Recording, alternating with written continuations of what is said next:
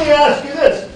Is Dr. Hall's take on the energy situation, is that a political position or is it a scientific position? Science. Science? Horace thinks it's science.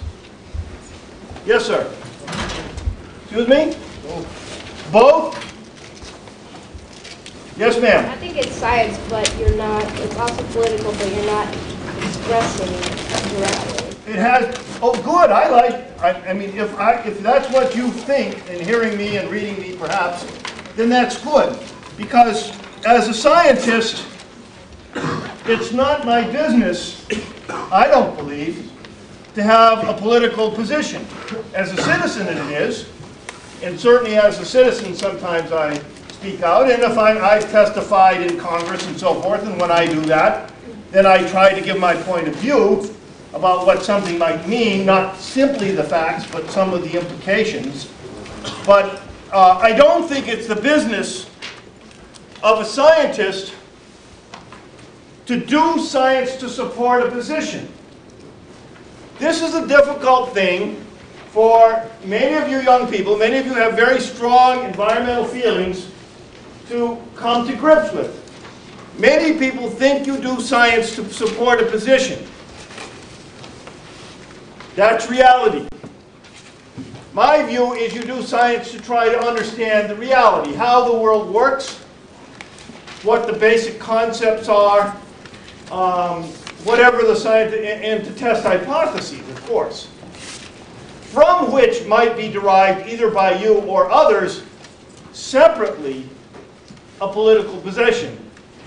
But you must be very careful that you do it on an editorial page, so to speak, or to say, my opinion of the importance of this is as follows, as opposed to the best of my knowledge, the facts are thus. Well, what do you think? Are we Easter Island? What would be a good argument that we are not Easter Island? Yes?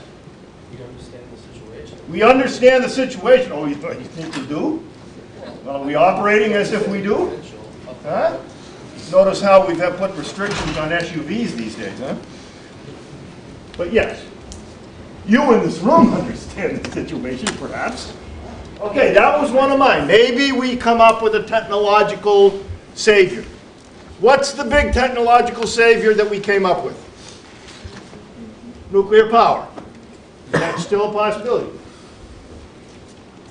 Okay? Boy, I'm going to cause some of you to write me off forever. As an ecologist, I tend to favor nuclear power, if done right. Because it's clean, if done right. Got some problems, though.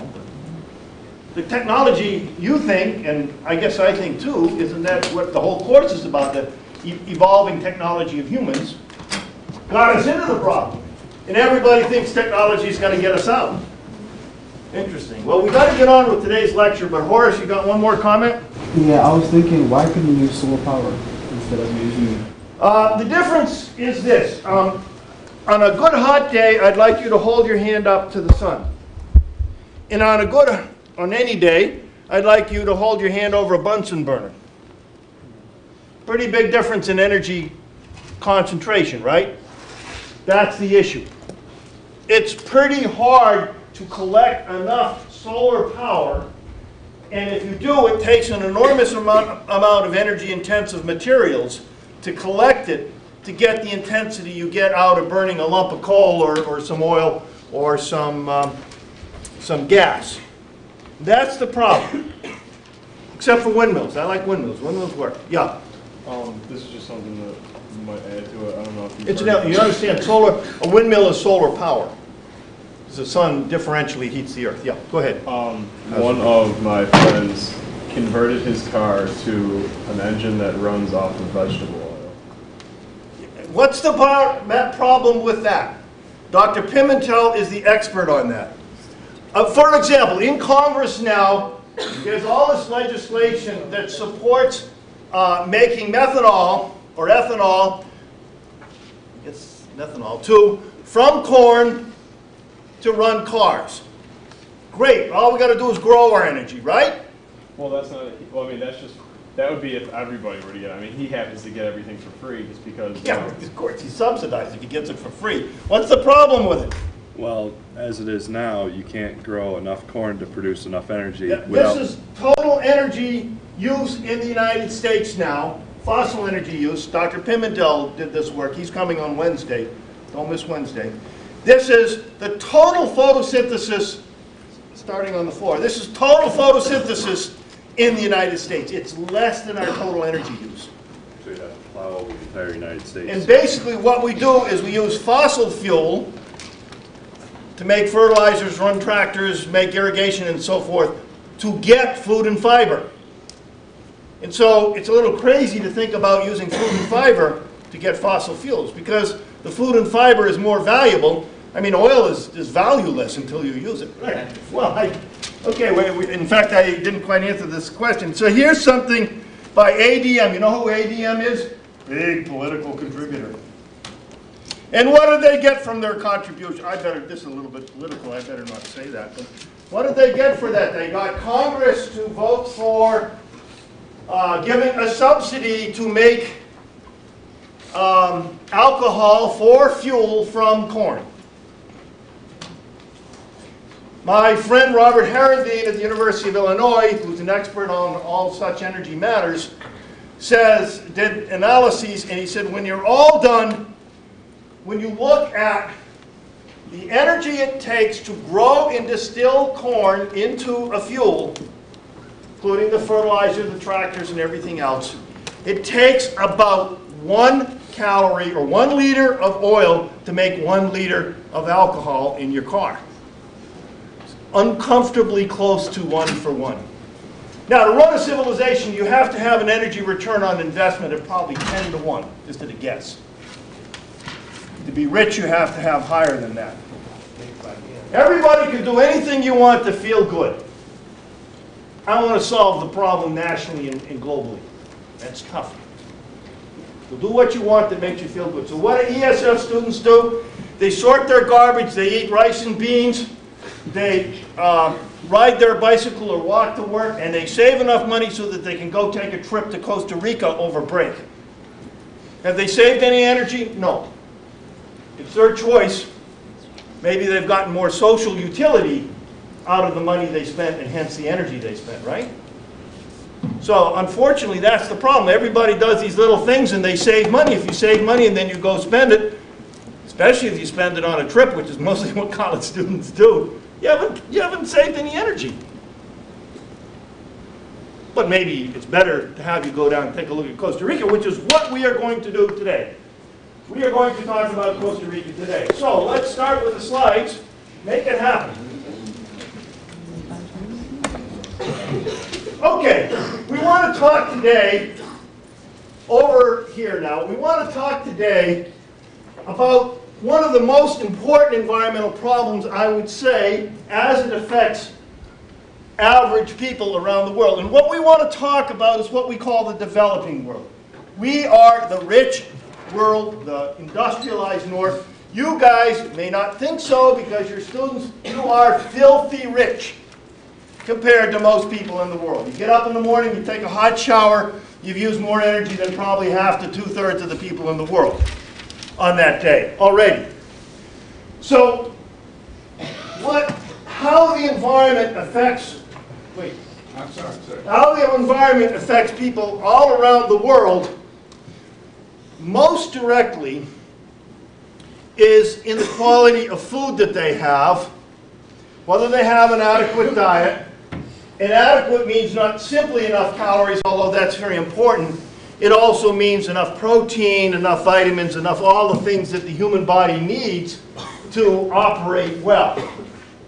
If you look at the production of cereal grains, about half the food, maybe more than 60% of the food consumed in the world, and about 60%, or in a poor country, 90% of the food that people will eat will be cereal grains. Cereal grains principally means corn, more properly called maize, rice, and wheat. that constitutes about half or 60% maybe of all the food consumed in the world. So if we look at cereal production, cereal grain production, there's some others less important cereal grains too. They're basically grasses. They're C4 plants, they grow very fast, and humans have exploited them well, as we've learned in our lectures about the origin of agriculture. Humans have exploited these well in our cultural history that have enabled people to become abundant, build cities, and so forth. Now, this looks pretty good, right? From 1961, which is basically when all the data becomes available, up to 1995, and these trends are continuing, then there has been a pretty much regular increase in the production of cereal grains. Now, what has caused this increase in the production of cereal grains? Well, during this period, there has been almost no increase in the hectares, the land area that's in agricultural production. Virtually all of the increase has come from increasing yields on each hectare. The increasing yields on each hectare, in turn, are principally a consequence of nitrogen fertilizer.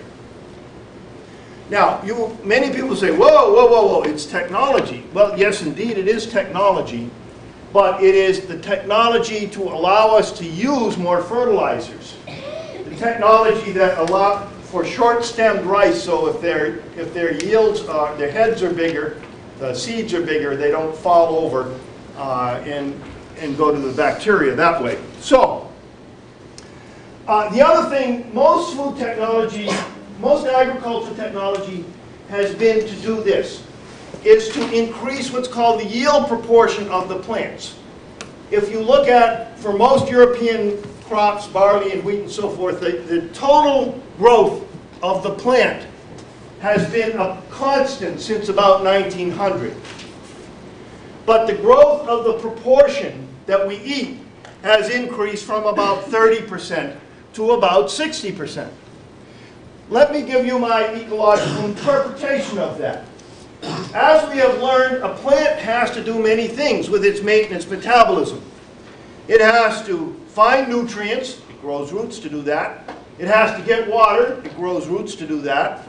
It has to build structure so it's not shaded. Well, it builds stems and tree trunks to do that. It has to protect itself from insects, and it generates what are called secondary compounds. We talked about the alkaloids in some people's favorite plants, for example, that protect the plant from insect attack. It's in coffee and tea. It's why when you chew on oak leaves, it doesn't taste very good. So these are secondary compounds that protect the plants, and they cost the plant energy. Now, what agricultural breeders have been doing over time has been to breed the plants so that the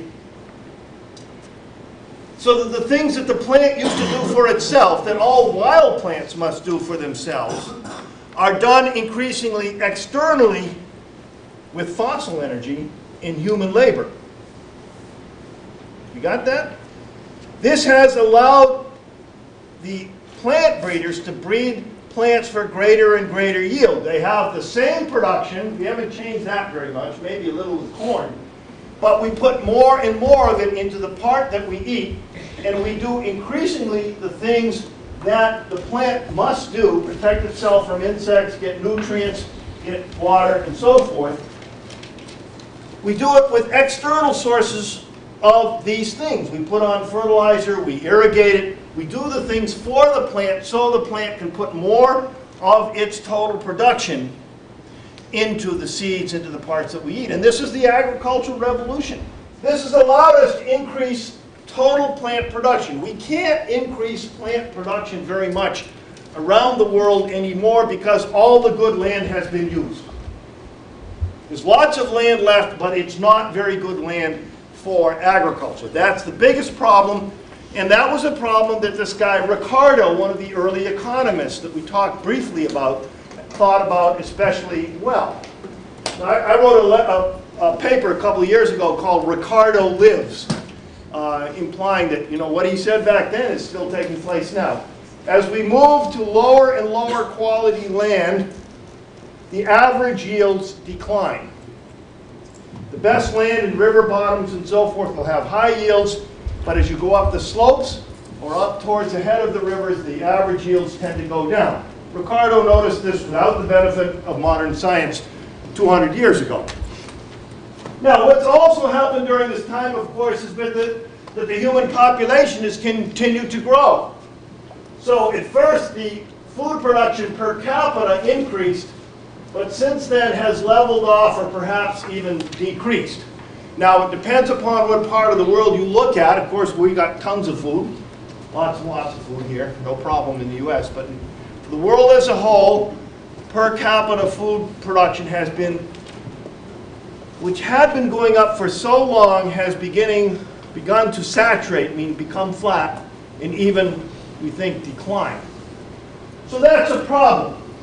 What does this mean in the developing countries of the world? Now, another basic piece of information you need to think about is this graph here.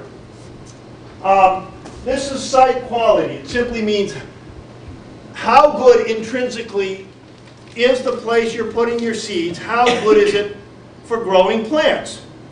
So, putting in no fertilizers and no tractors and so forth, just for doing it with hand or horse labor, you might get 1 ton per hectare. That'll feed 2 people, maybe 2.5 people, or 2 or 3 or 4 or 5 tons per hectare. Those are common yields. A hectare is 2.5 acres. So it takes about an acre to feed a person, if all they eat is the cereal, roughly. If you can, however, increase yields by increasing the input of fertilizers, pesticides, tractor horsepower, irrigation, but most importantly, nitrogen fertilizer. Now, we may not like industrial agriculture, but we must realize something. From at least some perspective, it works. It generates more food per hectare. And that's allowed total global food production to continue to increase over time. Another important issue is one of saturation. If fertilizer is the most important way we increase crop yields, can we simply keep adding more and more fertilizer? Well, there are many, many studies that show this. This is just one example from the United Nations for different crops. This is for maize, for rice, and for wheat, and this is putting them all together. And what we find here is that there are indications that all of them are beginning to or have saturated. That somewhere around between 200 and 400 kilograms, kilogram is 2.2 pounds, so somewhere around a ton of fertilizer per hectare, which would be 400 pounds, more or less 400 pounds an acre of fertilizer. It doesn't help to add any more fertilizer. You just add more fertilizer, all you're doing, it just runs down the hillside and goes into the stream, causing all kinds of problems that Dr. Pimentel will talk about. So, it was easy for us to increase food production up until around 1990. It's getting tougher because we are approaching the limits of what you can do with fertilizer, or at least it seems that way. Now, will genetic engineering bring in a whole new type of technology? I don't know. It's not showing up in the general data yet. Maybe that's possible. This is the yield, tons per ton of fertilizer over time. We used to put in a ton of fertilizer, this happens to be Greece, and get about 90 tons of yield.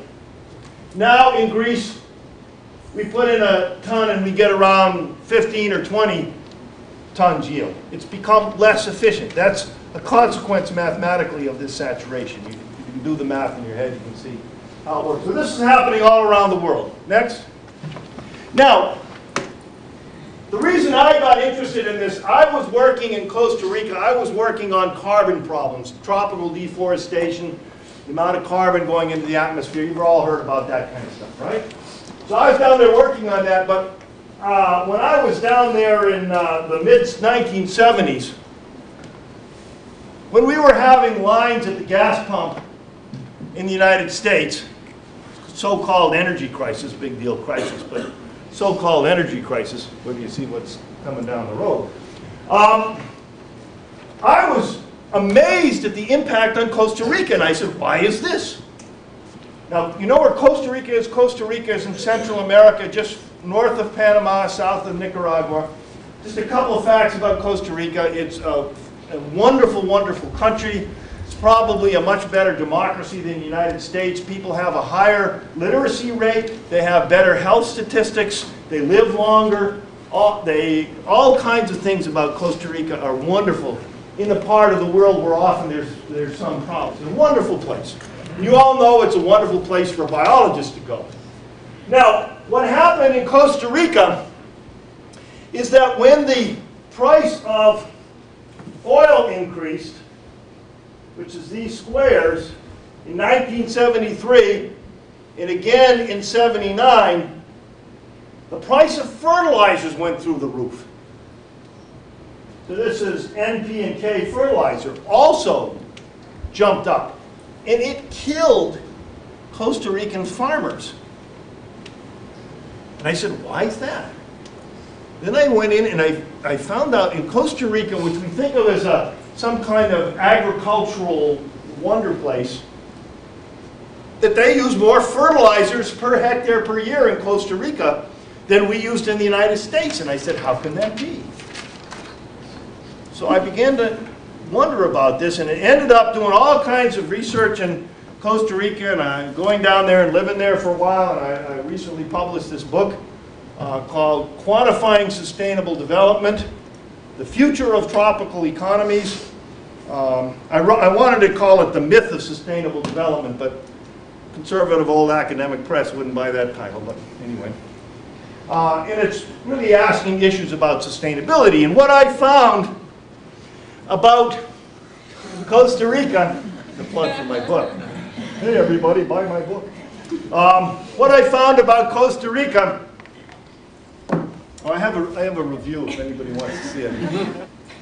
What I found about Costa Rica was that Costa Rica, with a per capita income of about $3,000, must be considered an industrialized country.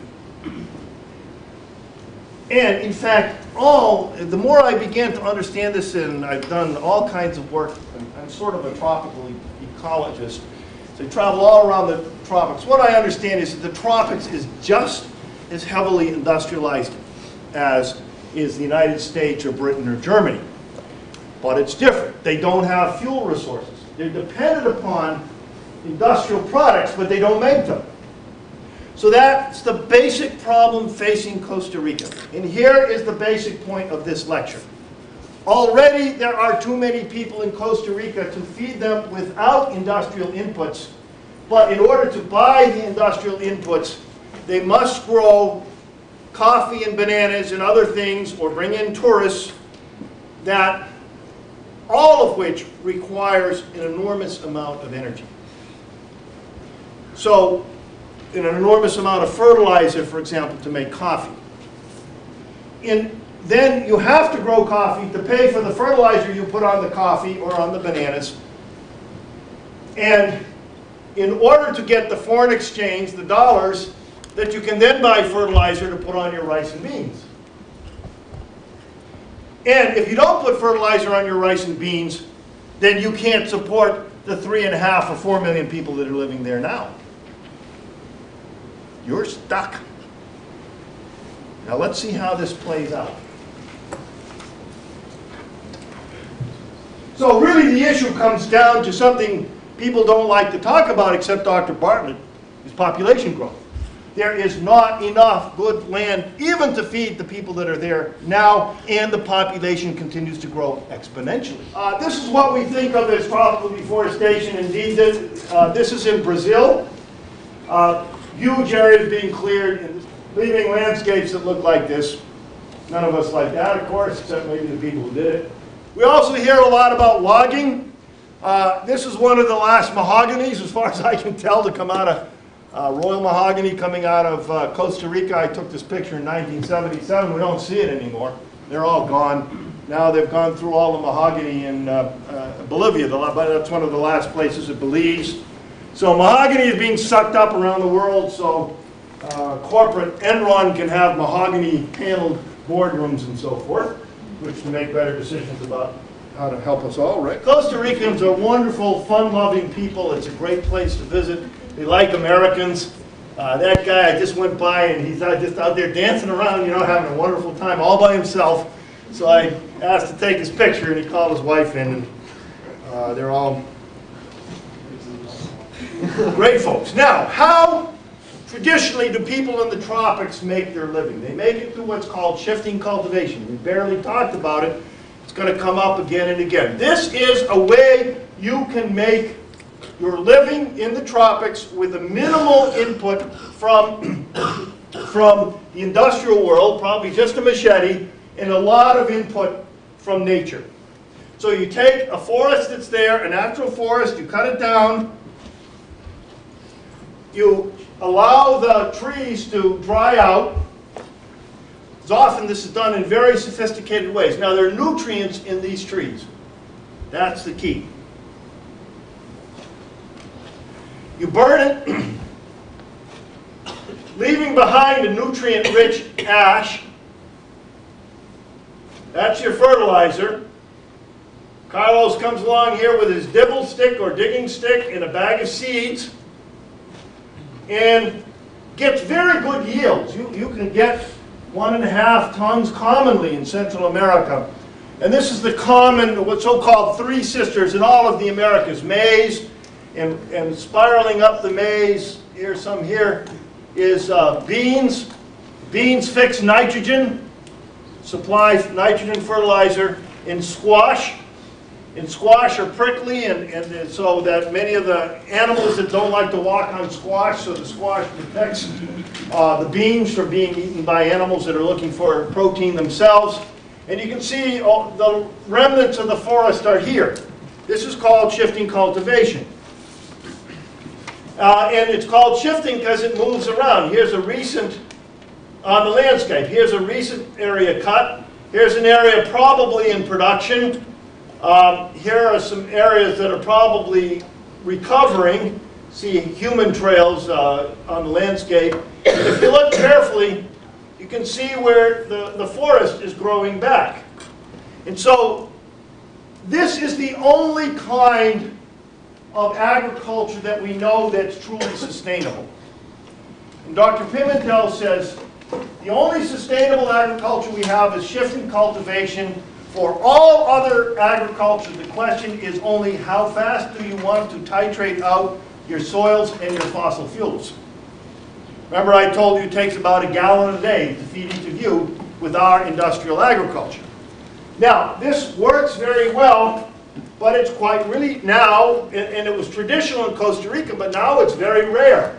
Here's a few plots that I took on very steep areas, very poor areas for farming. Nobody likes to walk on slopes that steep, but a very poor person probably lives here and is trying to get enough to feed his family out of this little patch here. Here's a field. I took this picture in 1977. I thought it was going to be shifting cultivation. But in fact, what it is, it's getting out of focus. What it is an area. I've been watching this plot now for about 25 years, and it's been in continuous cultivation. So Costa Rica has gone from shifting cultivation, which was traditional, to continuous cultivation. And how do they do that? Well, of course, they do it with agrochemicals, which they must purchase because they can't make them in their country. They don't have the fossil fuels, they don't have Well, they have hydropower, but they don't have enough energy resources to do this. Now, here's some good volcanic soil, and it looks like some cabbages. This is high elevation, and I don't know what some of the other crops are here, but a lot of pastures. It's good agriculture, and you might get about 2 tons per hectare, probably less with cabbages, but pretty decent yields. If you look at the whole landscape of Costa Rica, you see that it's every square meter virtually of the good land is being used, and has been used for quite a long time. So here we have somebody's house, and he's got some kind of tree crop here. There's some beans in the foreground. There's some coffee plants, I think, there, growing a little coffee to get a little money. Maybe buy some fertilizer, looks like maybe some corn down there, probably some bananas. Here's a rich guy who owns his best land down in the river bottom, and it looks like he's got some of it in pasture. And then we got a town that's growing up everywhere. And you see lots and lots of smoke, but it isn't shifting cultivation, it's just farmers cleaning up. These fields are in cultivation year after year after year. The main reason shifting cultivators abandon their field is because they get too many insects. So what do? It's pesticides. Well, they work for a while. Here's coffee, here's sugar cane, some large-scale production, but most of it, the production is smaller, as we'll see. Some pastures and some new coffee plants here. Here's coffee from the top of the mountain way down to the bottom of the mountain. This area has been in continuous coffee cultivation for 100 years. Every time it rains, the streams look like chocolate milk because, as you can see, there's a lot of exposed soil. But the soil is very deep. The nutrients in some of the surface soils goes out with the rain, so they put on more with fertilizers. And that's what they do. Any new land that's being developed now is being developed on land that Grandpa would never have thought anybody in their right mind would ever have used for agriculture. But this is the only land that's left. You can see this is good dark soil. Probably going to get decent yields from there, but I'm watching while this guy's plowing and the oxen keep falling off because it's a very difficult place to work. But that's what's left. Here's 3 guys, very friendly guys, and they're doing their little backyard plot here. Good volcanic soil, but you see their bags of fertilizer, and that's what they're doing. They're out there spreading fertilizer, even at small scale and at large scale. Here, and what's happening is the towns are growing up on this area. This is where Grandpa built his house, on the flattest land. That's where he wanted to farm. So if Grandpa was a farmer, he was the only one there. And then his kids, everybody loved Grandpa, so they lived around Grandpa, and then the grandkids grew around, the great-grandkids, put in a church, and of course everybody's got to have a soccer field, and there goes the best land. Well, that's happening all over Costa Rica. This is the very best agricultural land all over the tropics. Here's the very best agricultural land in Costa Rica. This is called the Central Valley. This land, it's San Jose, and well, it's actually 4 cities that have 4 small towns that have emerged into an enormous city of more than 1 million people, and it's on all of, this is the very best place in the country to grow coffee. And well, not anymore. Now, how do they do all this agriculture? How do they keep up with their population growth? They do it through agrochemicals. Here are people out spraying potatoes with pesticides. Everywhere you go, there are people that are moving bags of chemicals around. Here's some fertilizers. Here's a German agrochemical company, Bayer, and they got every kind of side. C-I-D-E means pesticide, it means killer. Pesticide, nematicide, fungicide, there's just tons of that stuff there.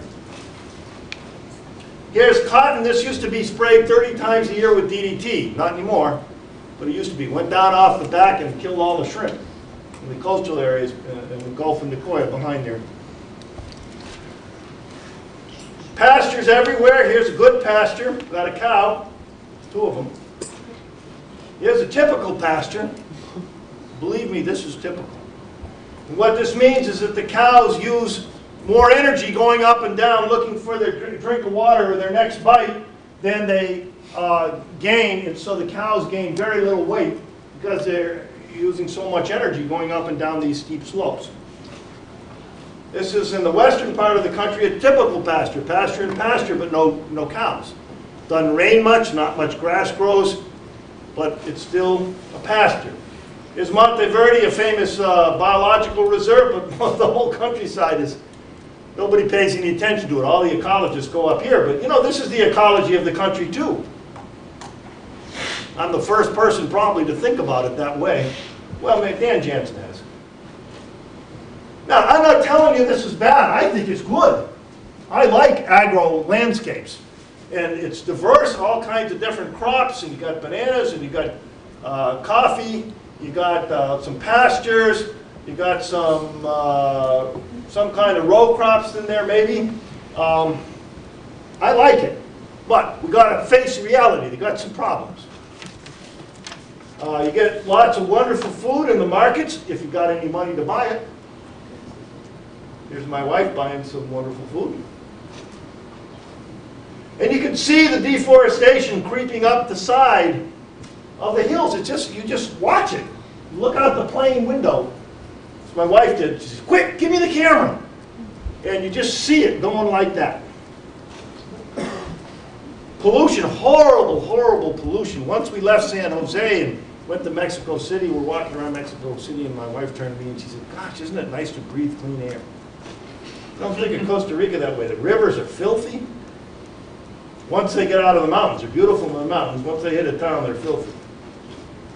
And just to take a look at this, to make $1 worth of bananas takes 50 cents worth of chemicals that they have to pay for. Now let's try to synthesize all this. Now I've tried to put all this together in what we call a computer model, and we'll turn on the synthesis here. And here we're going to see Costa Rica. That's 41, 42. I'm born in 1943. So there you see the clock ticking. Now take a look. This is the area of undisturbed forest. Now about every 10 years, you'll see the forest area being updated.